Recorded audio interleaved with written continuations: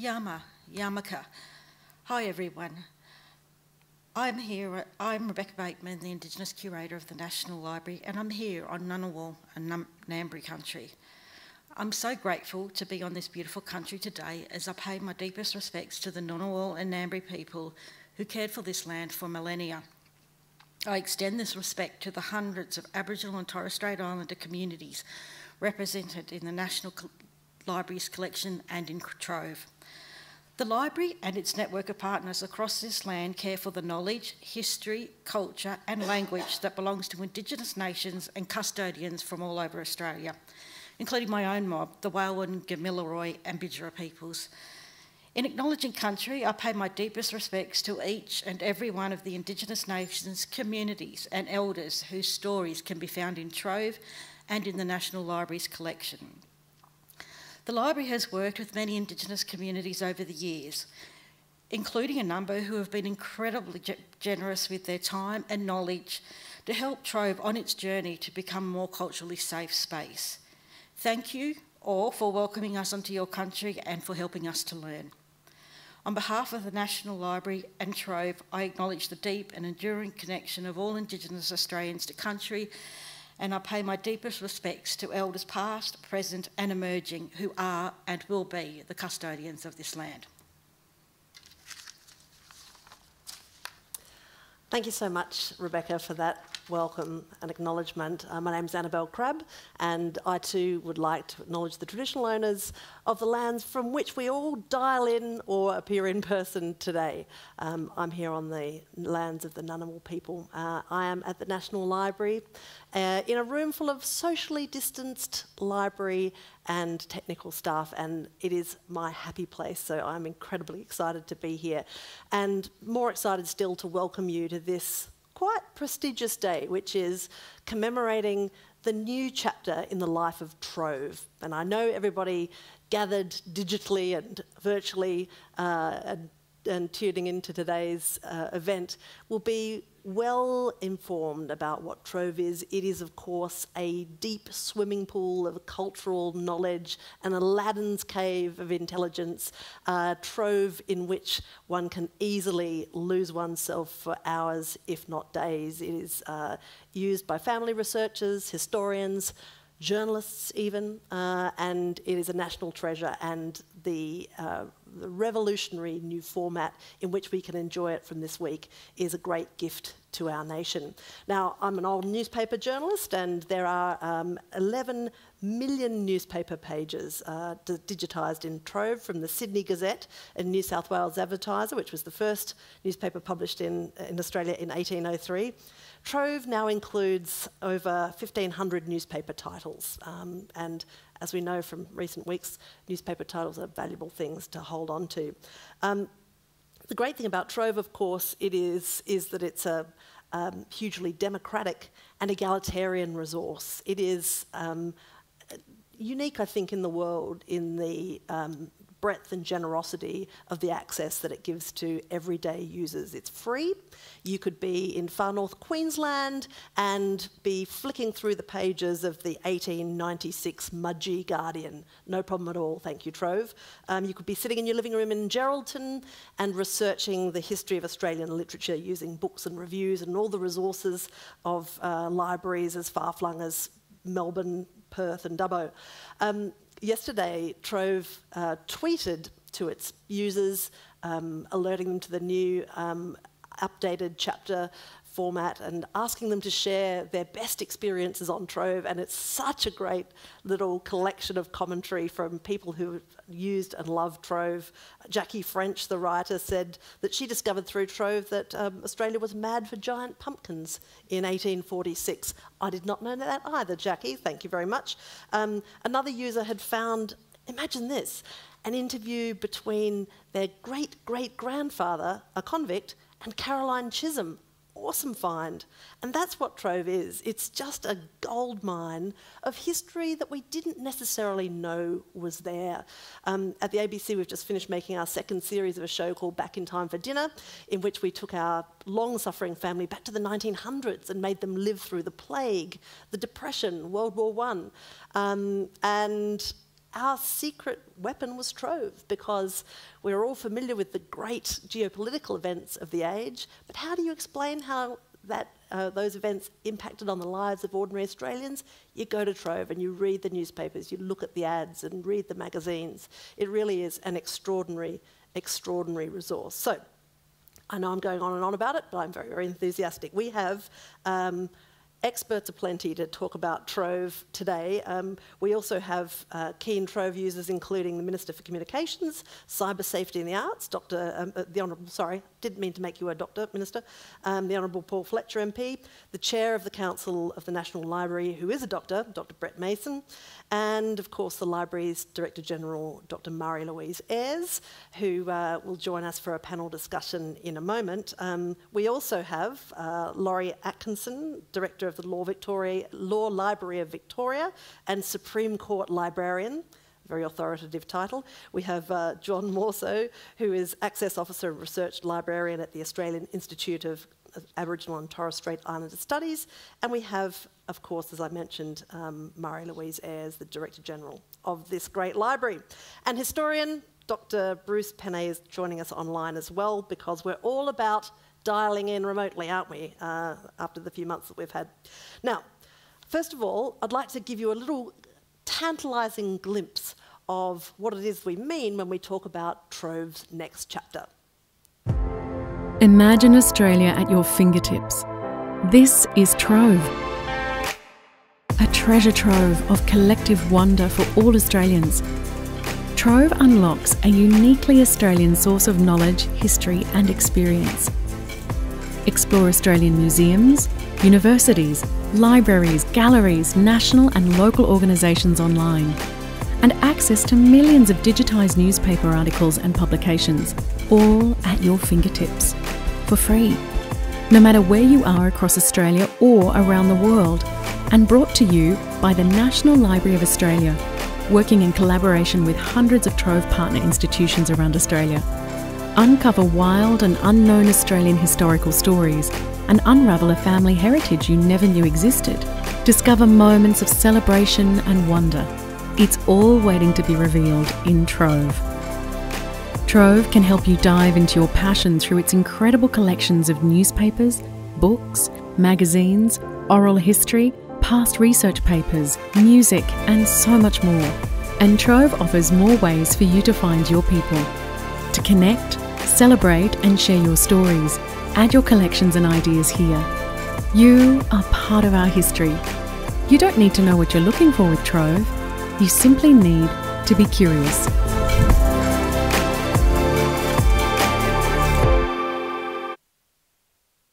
So Trove's next chapter is something that is truly open to everyone, even to politicians who are, of course, always looking for exciting new ways to read about themselves in the paper.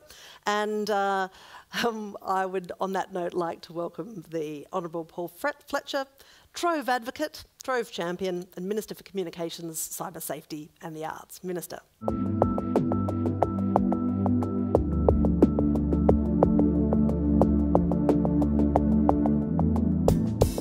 Well, it's great to join you by video, something we're doing a lot of in these pandemic times, for this celebration of the next stage of the development of Trove. Trove is a fantastic resource, allowing people around Australia, indeed around the world, digital access to so much of the National Library's collection. Recently, I had a question I wanted to answer.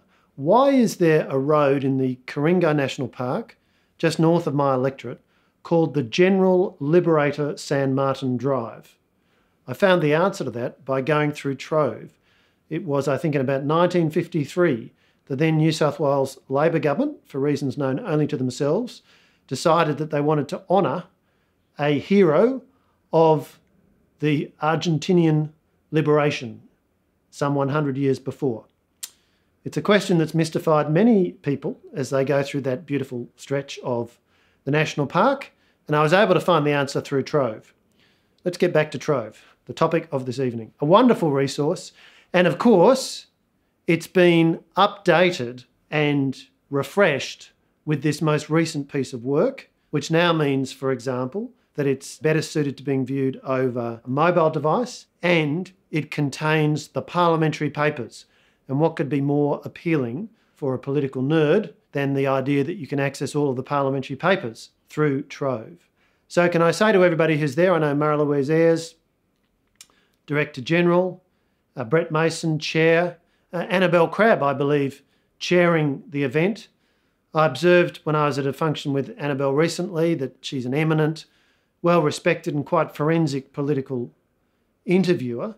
So while I'm always delighted to see Annabel, at the same time, as a politician, I get that slight sense of uneasiness that you get when you see your dentist on a social occasion. That's not in any sense to be critical of Annabel. Love your work and thank you for chairing this event or convening this event this evening. Now, I've got one more piece of news to share with you. The work that's been done up to this point to upgrade Trove has come out of the library's existing resources. I can announce tonight that there will be additional funding over the next 2 years of $8 million to support the continued operation of Trove. So the National Library of Australia has made the case. We've got it through the budgetary process. I'm pleased to announce it tonight. So congratulations to all involved in taking this valuable and very widely used tool, over 28 million visits last year, taking this valuable tool, taking it to the next level and making it even more accessible and even more useful to people around Australia and around the world. Well done.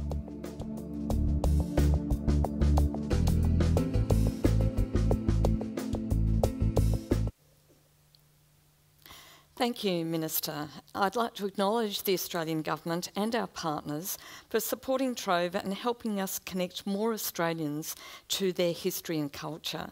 Since its inception in 2009, Trove has become a thriving community hub and knowledge base, growing daily as our digital record of Australian culture expand.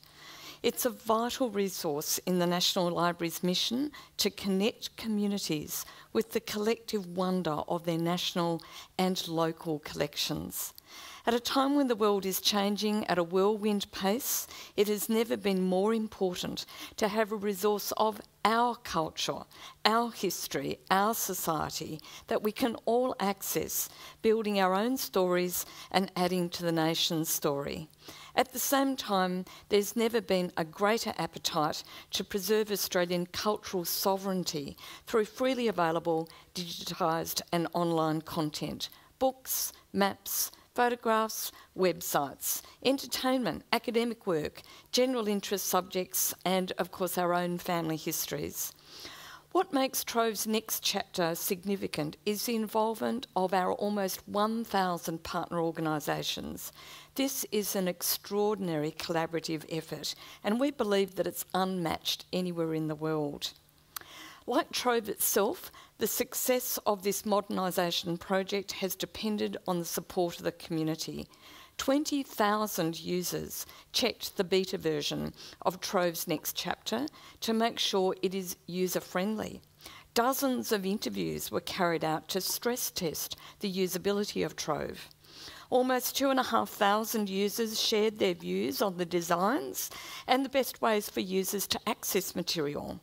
A Trove community of practice helped us to understand the special needs of their communities.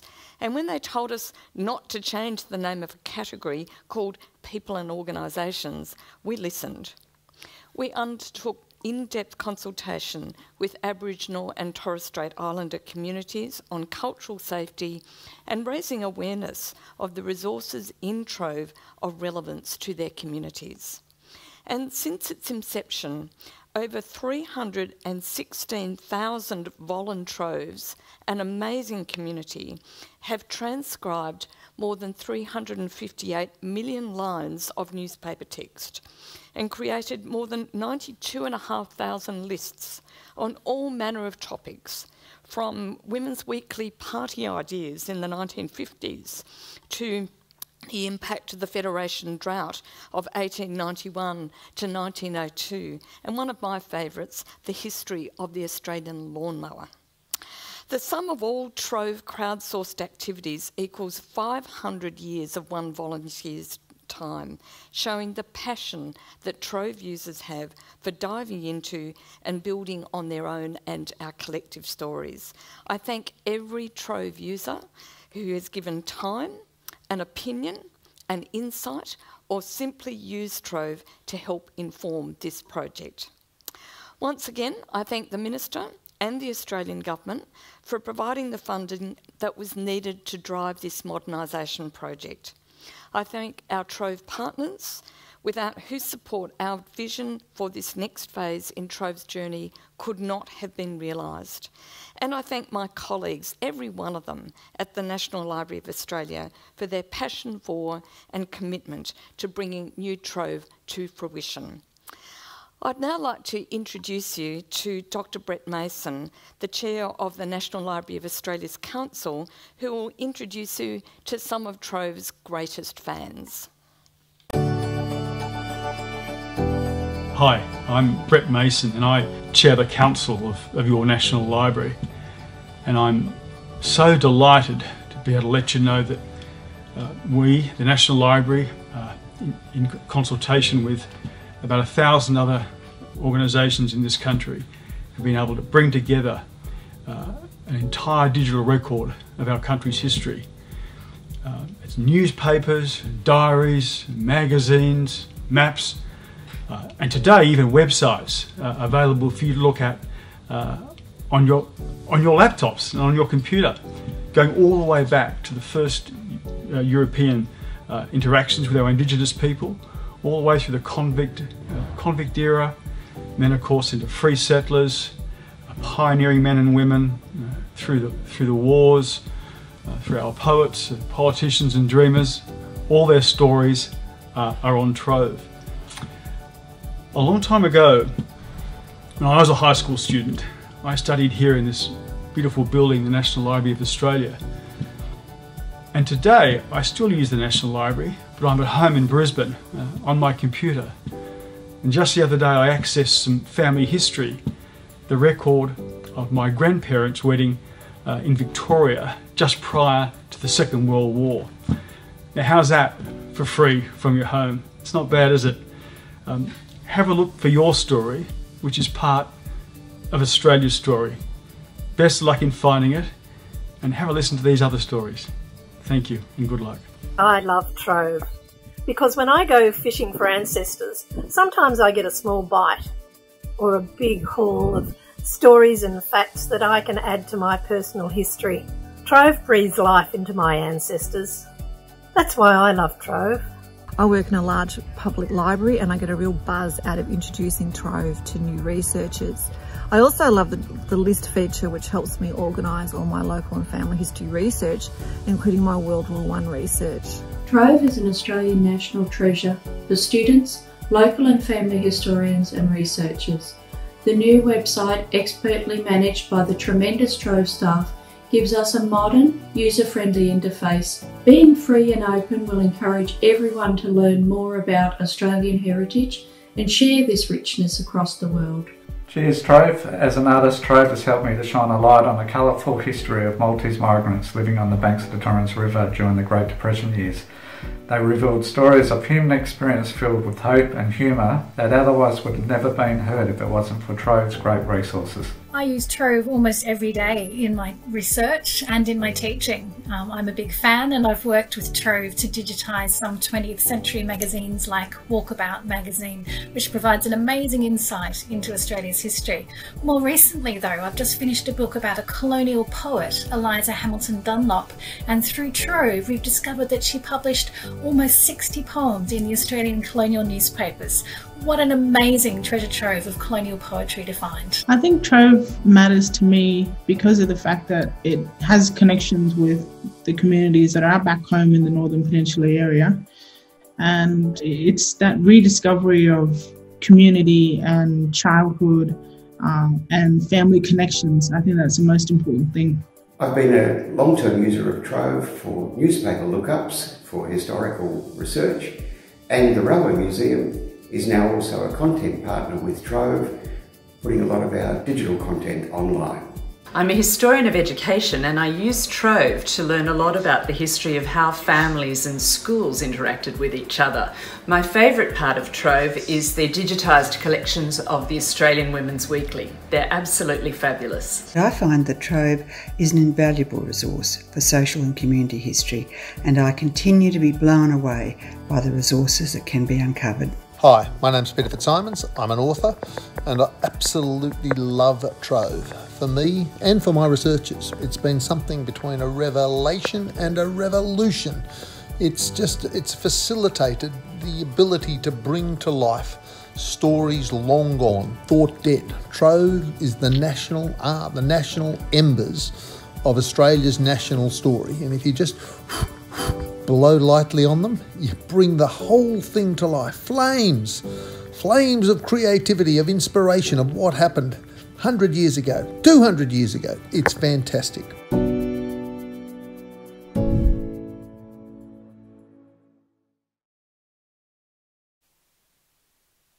Well, there you have it. The flames of creativity, creating a revolution and a revelation, appealing to the political nerds, to the poets, the politicians and the dreamers. By the way, the chair of the National Library of Australia, Brett Mason, has been all three of those things at various points of his career. Authors, family researchers, all-round nerds love this platform, and I think we're all beginning to understand why. I should say, I love that detail, by the way, about the voluntroves contributing 500 years worth of assistance and work to this amazing democratic platform. But I should say that there have been other people at the National Library of Australia and associated entities who have been working incredibly hard on creating this new chapter for Trove, which is easier to use and full of possibilities and new material. And I'd like to applaud them because they really have pushed the boat out, particularly over the last few months, which have been really difficult. And I've got to say, when the Minister just announced $8 million in funding, their little faces lit up around the room. It was very nice to see. And I saw a few bits of air applause, so that was a very welcome announcement. Now, we are going to have a chat now with some experts about Trove and what it means to them. We're gathered, some of us here physically, some virtually. I'll start with our virtual attendee first. Dr. Bruce Penney is joining us online from Charles Sturt University in Albury. Welcome, Dr. Penney. We also have Marie-Louise, whom we've heard from already, and she's the Director General of the National Library of Australia.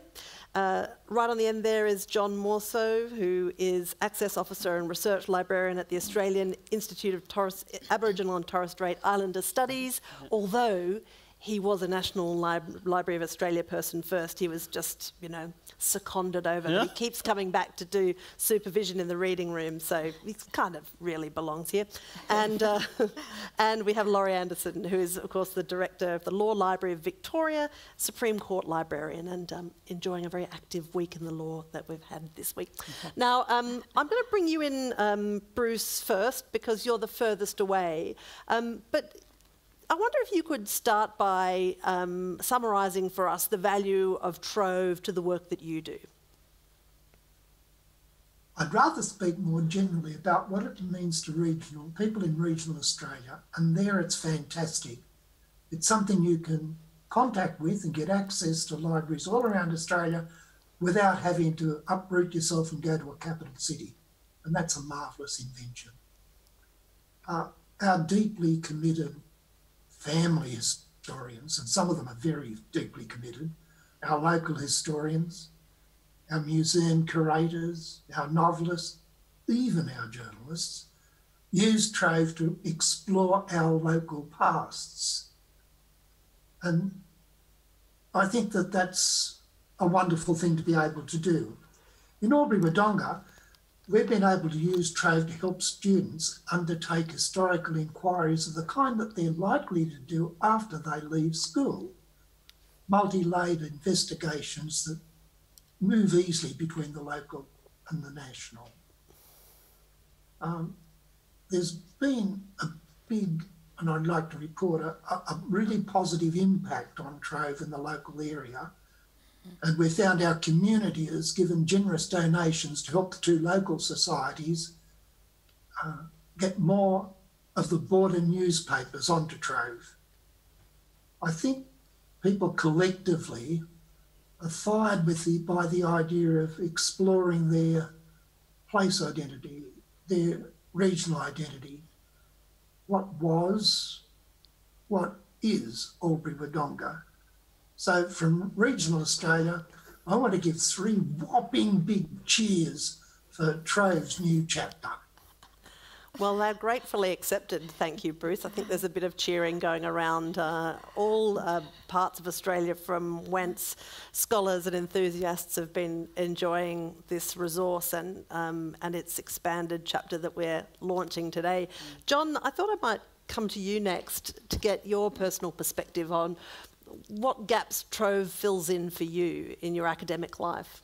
Academic life? So, yeah, great. So Trove for me really hits many points, I guess, in my life. It hits my community and family life as well as my academic and studies. So if I start off with my community life, which has been the most empowering for me, and Trove has enabled, you know, through digitised material and through access, really, just being able to give back to community. Community being able to zone in through technology, because, you know, Canberra is quite far away from our regional spaces, particularly from the Torres Strait where I'm from. Nobody knew about the National Library, let alone Trove. So the opportunity to actually look through Trove and look at our old past, so things in the 1930s and before, really provides, I guess I'm talking as a Torres Strait Islander, greater depth of ourselves.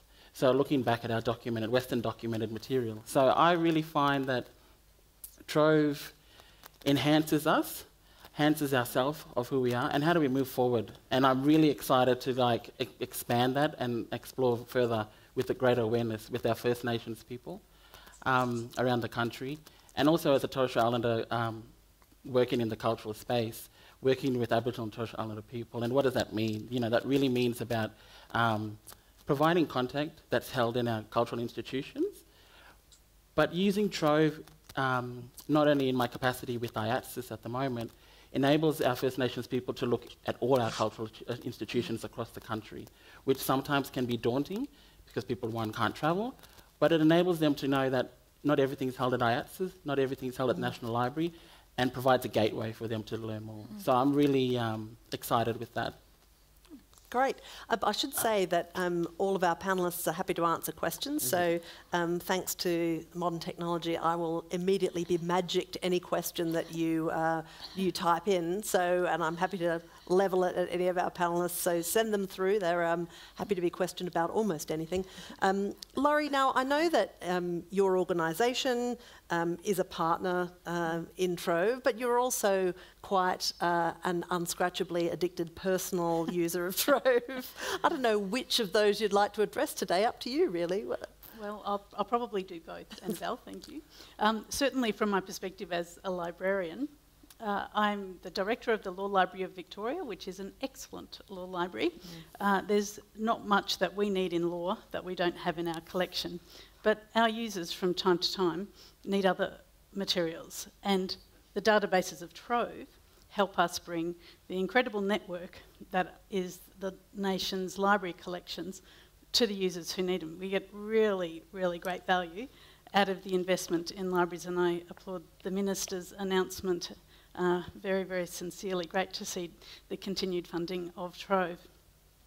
The other aspects of Trove, for me there certainly is a great personal interest, but we used the digitised newspapers for a purpose that will have some resonance for everybody in the room. A few months ago we were all thrust into a new world of we had to learn how to live and work in a pandemic state, and the librarians very swiftly in my library looked up on Trove. How did the courts manage in the Spanish flu in 1919, and very, very quickly found those articles because they're so well indexed.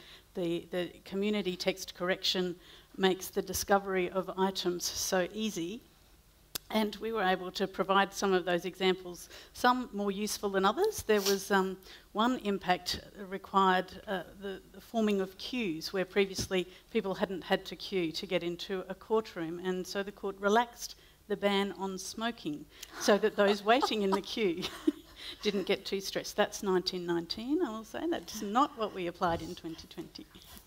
Well, that's a relief. Speaking of the pandemic, Marie-Louise, I wonder, what have you noticed that's different about people's use of Trove over the months of lockdown? Interestingly, Annabel, in the very early weeks, we saw the first little mini reduction in use of Trove while we're all glued to the ABC watching news to find out what we needed to do next. And that really quickly changed. So we've seen a really big increase in use of Trove over the more recent months.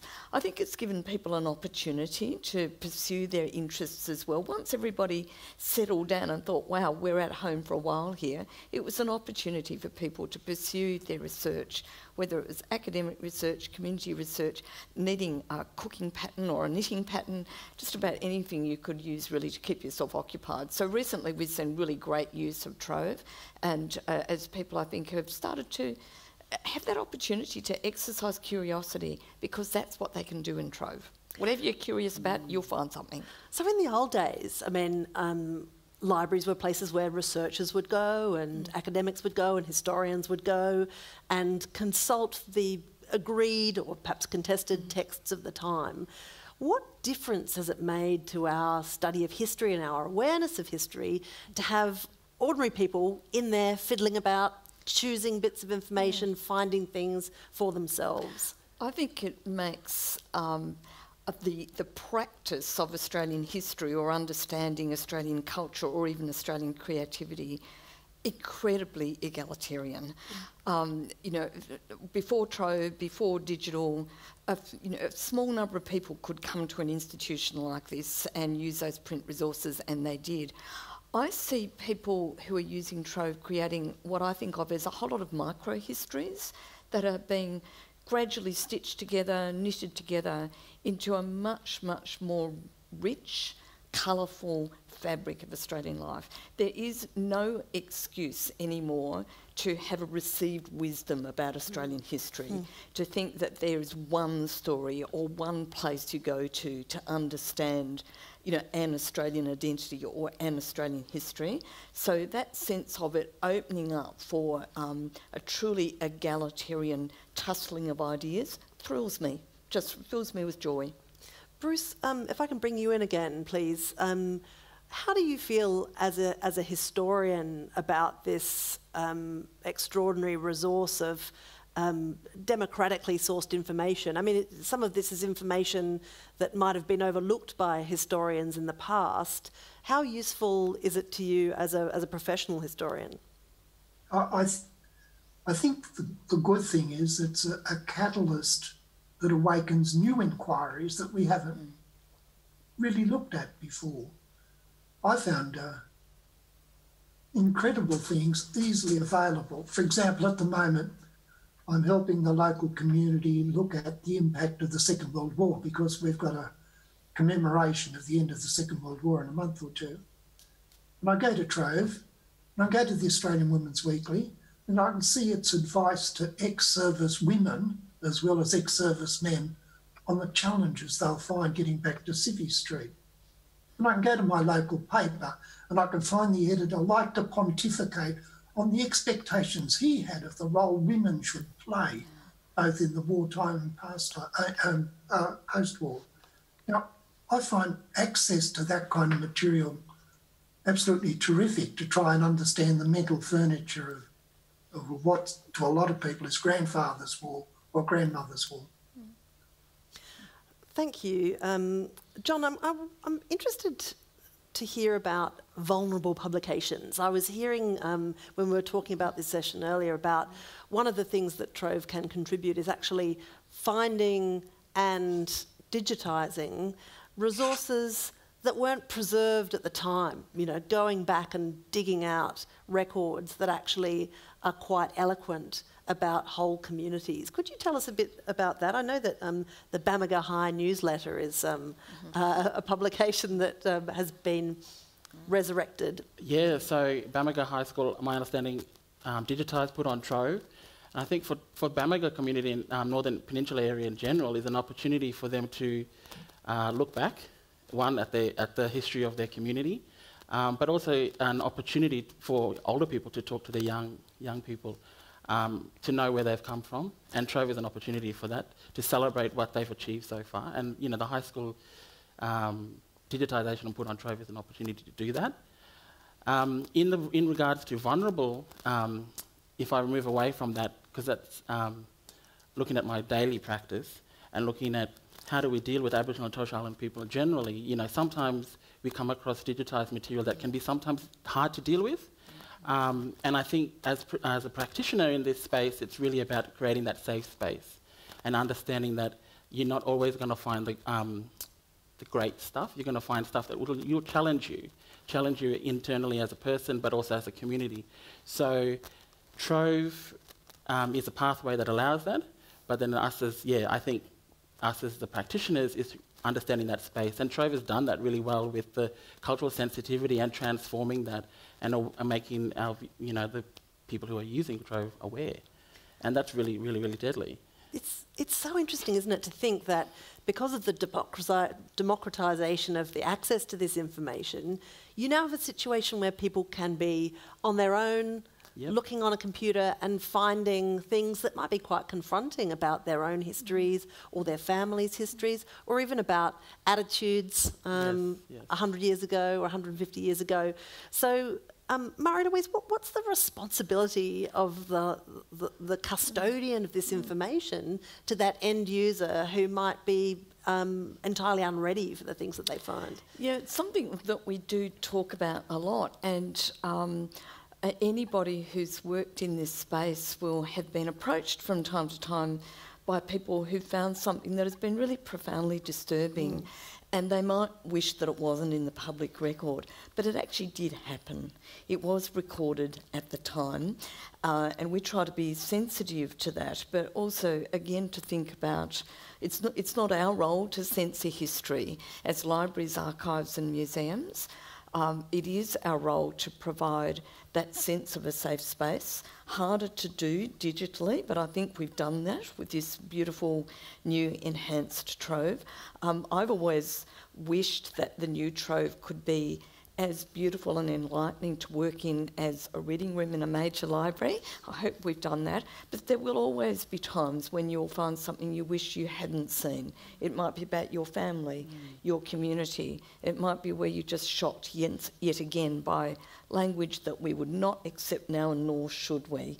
But so much more is there that's part of the price that we have to pay for this egalitarian access, and we just have to hold firm to that belief that we will all be enriched, even if there is some pain and distress along the way, but we feel it. One of the things I think is so exciting about this platform is just the extent to which people can look for things that are of interest to them, right? And reading just the testimonies from people who have found strange, illuminating, fascinating, bizarre or personally significant things. Sometimes it's as simple as finding a photograph of a great aunt that you never had a photograph of before, and it turns out that she won a flower show somewhere and it's been faithfully recorded in a local newspaper and is now searchable. Is it about giving people the freedom to do their own research about their own history and establish for themselves their relationship and their family's relationship to the world? Does anyone want to grab that? This is an open-ended question. I'd be very happy to. Laurie, you're engaging. The alternative source of that family history is the stories being told through your family, which is still a very important source of information about family history, but it is coloured, and it's the perspective of those members of the family and what they observed and what they experienced and how they've thought and reflected over time. Being able to dive into Trove in the comfort of your own living room particularly during coronavirus, because yes, I dipped, but then I got back in. And descriptions of people that you know. I only knew my grandmother as a very old woman that we treated with much respect and called her grandmother. To read descriptions of grandmother going to parties on the society pages of the Courier Mail and the frocks she wore. I have got a general call out for what Mariette is. She wore a shrimp pink Mariette frock, but I don't know what Mariette is. Just saying shrimp pink Mariette frock is an achievement, I think, Laurie. Well done. I don't know what it is. And also learning of the stories of my mother's family out on the Darling Downs of Queensland.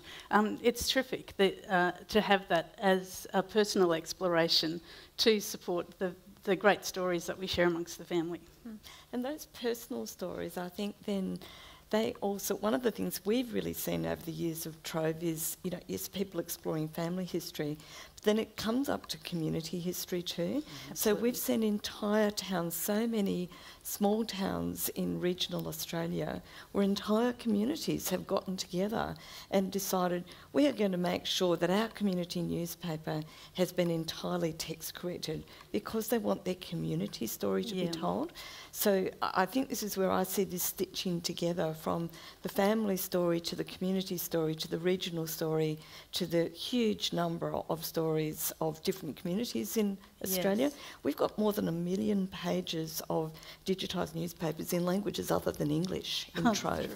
So, you know, all the many communities that make up Australia, I think really also can do this same process of discovering themselves. I find that really exciting. Me too, and I would, you know, it's all about me today, Marie-Louise. I grew up in Dalby, on the lands of the Jarrawal people. There's not much on Trove yet about Dalby. There are Trove partners out there who may not recognise themselves as potential partners yet, but they have content, they have material that can make its way into the collection, which would build a much richer picture of that community that I grew up in. And I know it was much more than was printed in the Dalby Herald, which is a great publication that it was. But there's a lot more out there in those communities for people to build that rich picture of the nation, really.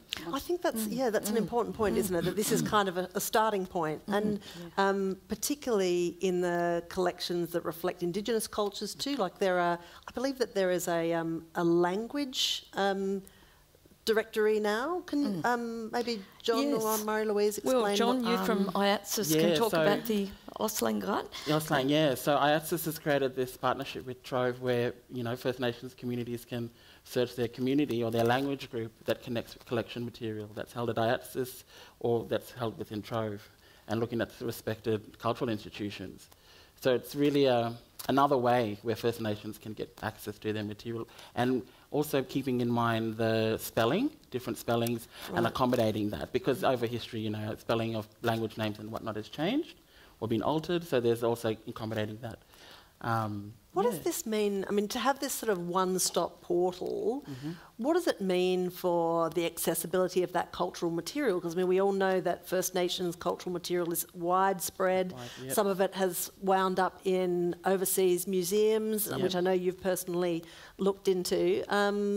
How important is it to be able to have a centralised portal? Well, I'm actually really loving it. So I'm currently doing my PhD with ANU, and I'm looking at Torres Strait Islander dance and song, and Trove has enabled me to look at material not only held in Canberra, but then in Brisbane, also in Perth, and looking at how dance has been celebrated and documented and put on Trove. So it's enabled me to just go, wow, I can find this material and you know, enrich myself, really.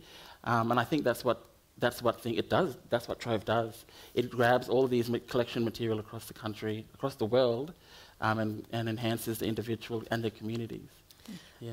There's a question that's come through from an online questioner saying, what's on your Trove wish list? If you could have any item or collection digitised and in Trove, what would it be? Well, I know that this new chapter of Trove includes every document ever tabled in Parliament, although I don't know if it captures the time when I recall a Democrat senator trying to table a dead bird as evidence of poisoning in Parliament House. I don't think the bird would be available.